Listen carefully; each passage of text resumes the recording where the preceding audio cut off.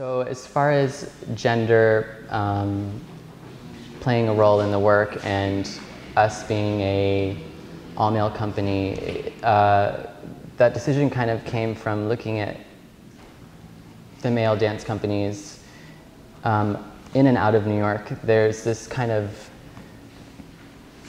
typically there's this drive to be, oh, we're macho, we're masculine, we're manly men dancing. And through the work that we've done with other choreographers and just our experience, it's more interesting to play both sides of gender for us.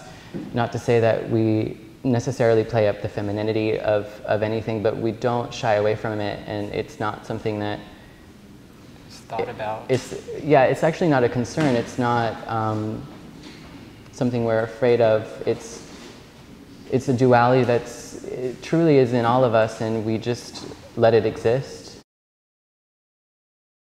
It's very important, the humanity in it, the sensitivity in it, the expression, along with the athleticism and the large moves. Like it is important to kind of tap into the fact that, you know, at the end of the day, we're still human beings, regardless of gender or aesthetic, or